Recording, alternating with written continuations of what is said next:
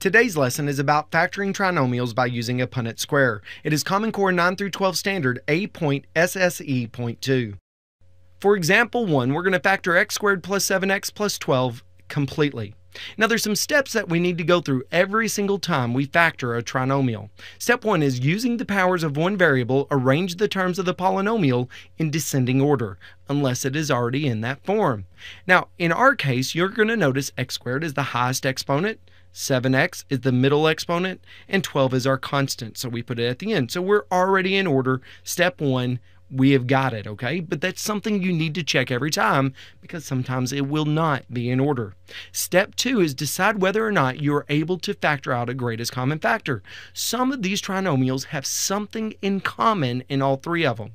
If that ever happens, you've got to factor it out first before we use the Punnett Square. So I start going, well, x squared, its coefficient is 1, 7x has a coefficient of 7, and then 12 is our constant. What is the biggest number that 1, 7, and 12 all have in common? Well, in this case, the greatest common factor is 1. So there's nothing we can factor out, but that's something we've always got to check, because if we can, we got to before we start using the Punnett Square. So now, since we've checked step 1, checked step 2, we're now ready to go ahead and use the Punnett Square. Now, always in the top left is going to be your squared term, which in this case is x squared. In the bottom right will always be our constant, which in this case is 12. Now, in the other two squares, we're going to break up 7x. Here's the steps you go through to know how to break it up. First thing we do is take the coefficient of x squared, which is 1, and our constant, which is 12, and you multiply them together. Now that's going to tell us, well, that 12, we need the factors of it. You'll see why in just a moment. So the factors of 12 are 1 times 12 will give you 12, 2 times 6, and 3 times 4. Now why did we find those factors? Because 7x, we're going to either break it up into 1x and 12x, 2x and 6x, or 3x and 4x. How do we decide which one to use? Well, here's what you do.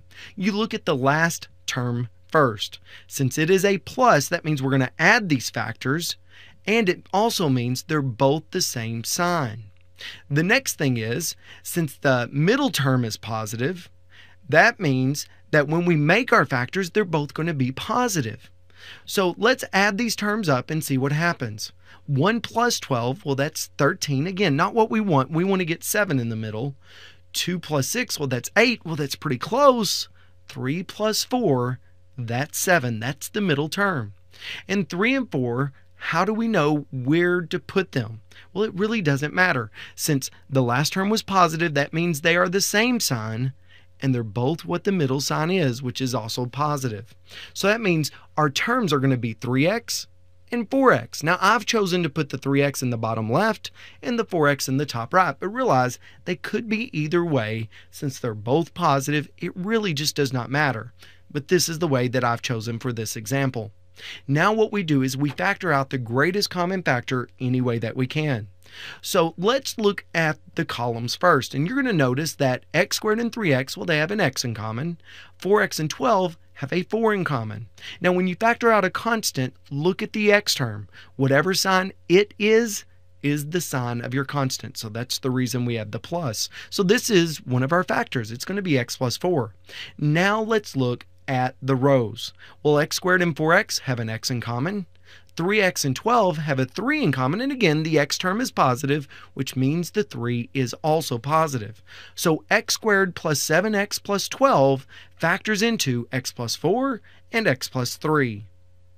On example 2, we now want to factor x squared plus 6x minus 27 completely. Again, step 1 says to put everything in descending order, where you're going to notice x squared, 6x, 27 were already there, so skip step 1. Step 2 says decide if there is a greatest common factor. Well, again, you look at the coefficient of x squared, the coefficient of x, and your constant. In this case, the greatest common factor is 1, so there's nothing we can factor out, but these are always things we need to check for when we factor trinomials. Now we're ready to go ahead and use the Punnett Square. So x squared goes in the top left, negative 27 will go in the bottom right.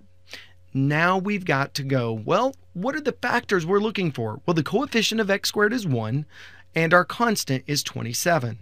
So 1 times 27 will give us 27. One thing you'll notice is when we multiply these numbers together, we don't worry about the signs with them. That's the reason I only worried about the 27, not the negative 27. Now the factors of 27 are 1 and 27 and 3 or 9. These are our only two options, the only two things we can multiply together and get 27. So now let's look at our signs of our trinomial. The last sign is negative, which means this time we're looking for a difference. Anytime it's negative, we're looking for the factors that give us a difference of that middle number, which is 6. Since we can have a negative of just one of them, we can think of it as, well, 3 plus negative 9 is negative 6, but it could also be negative 3 plus 9, which is positive 6. Or we could have 1 plus negative 27, which is negative 26, and negative 1 plus 27, which is positive 26.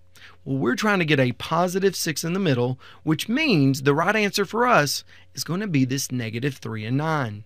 So 6x is going to break up into negative 3x and positive 9x. Now we've got to use the Punnett Square. So if we use the Punnett Square, we're going to look for the greatest common factor of the columns first. And x squared and negative 3x have an x in common.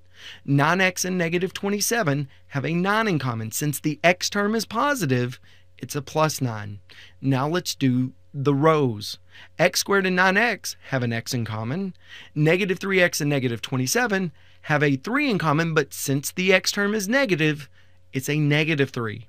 So that means x squared plus 6x minus 27 factors into x minus 3 and x plus 9. For example 3, we're going to factor 3x squared minus 27x plus 60 completely. Now the first thing we do is we ensure that it is in descending order. You'll notice the x squared is first, the x is second, and then our constant. So we're good on that one. Step 2 is there a greatest common factor? Well, the coefficient of x squared is 3. Of x, it's negative 27, and then our constant is 60. Is there a number besides 1 that goes into all three of those terms? In this case, yes, there is. The greatest common factor is 3, so we've got to factor the 3 out before we begin. If you do that, you're going to have 3 times the quantity, x squared minus 9x plus 20. Now, that's what we're going to use the Punnett Square to factor, is just that trinomial, the x squared minus 9x plus 20. So I know the 3 is there, but I'm just going to set it aside for now. So in the top left, we've got to put our x squared. In the bottom right, we put our 20. Now, how does that negative 9x break up into 2 separate terms? Well, again, take the coefficient of x squared, which in the parentheses is 1, take our constant, which in the parentheses is 20, and 1 times 20 will give us 20. The factors of 20 are 1 and 20, 2 and 10, and 4 and 5. Now, which set of factors are the ones that we need to use to factor this one? Well, the last term is plus, which means positive, same sign, and the middle term is negative, which means they're both going to be negative. So the factors that we need to use to get a negative 9x, well, they all got to be negative. So negative 1 and negative 20 would be negative 21. Negative 2 and negative 10 is negative 12. Negative 4 and negative 5 give you the negative 9 that we need. So that's our 2 factors. One will be a negative 4x and one will be a negative 5x. Again, the order of which box they go in really doesn't matter. So I've put the negative 4x in the bottom left, the negative 5x in the top right. Now it's just a matter of factoring out the greatest common factor. So negative 5x and 20, its greatest common factor is negative 5.